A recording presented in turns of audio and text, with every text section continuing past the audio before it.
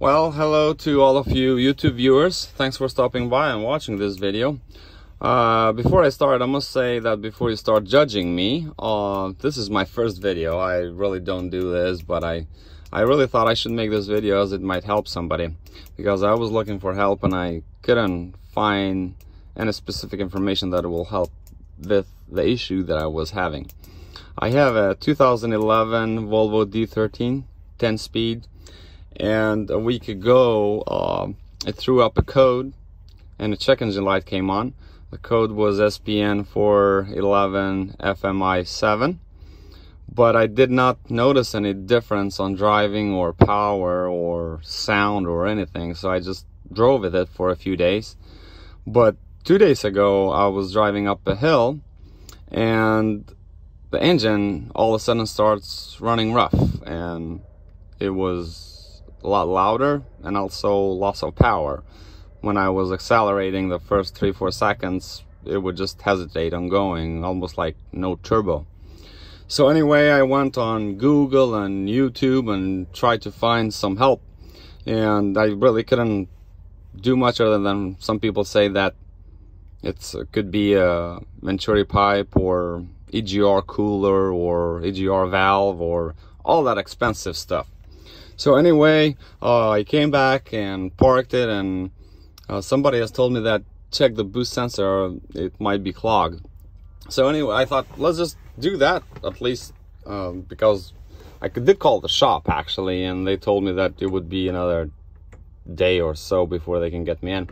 So first thing I did is went to the boost sensor, and the boost sensor is on the driver's side, right on top of the engine here.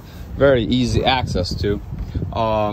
Is this thing here, and it just got one bolt and cable connects to it. It just snap it off, and I used a screwdriver to just pry it off slowly because it got a washer around it, tight seal.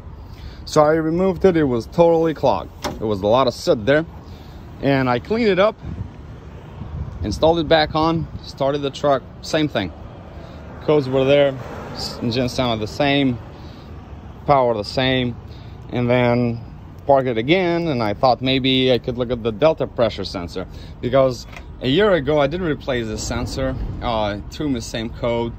I replaced it, and for some reason the code went away, and then I went on driving. So the delta pressure sensor, it's on the passenger side, just so you can see. And I guess this is a Venturi pipe. Correct me somebody if I'm wrong. But the delta pressure sensor is this thing here. It got two bolts. One on this side and one on the other side. I believe there are 12 or 13 millimeter bolts. I just unscrewed those and also got a cable. So what I did is I just disconnected the cable here, just kind of counterclockwise unscrewed it, and it just comes out.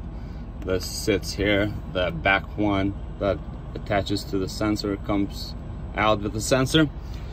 I removed the sensor, cleaned up the sensor, and before I installed it, I thought maybe I should check this part here that holds the sensor. It got two holes, and I tried the paper clip just to see if they're clogged or not, and of course they were totally blocked from soot.